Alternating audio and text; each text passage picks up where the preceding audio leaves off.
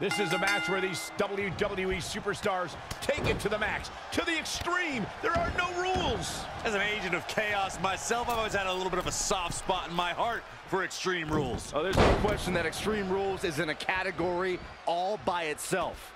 Oh, some people look forward to Halloween, some look forward to New Year's Eve. Me, personally, I look forward to every Extreme Rules match on our shows. Jeez. And now she gets her for a second time. Third time's a charm, Cole. Remember that as this match goes on.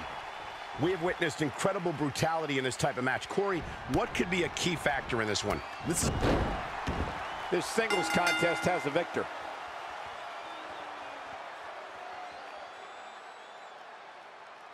Here is your winner, Scotty Johansson. Enormous victory right there.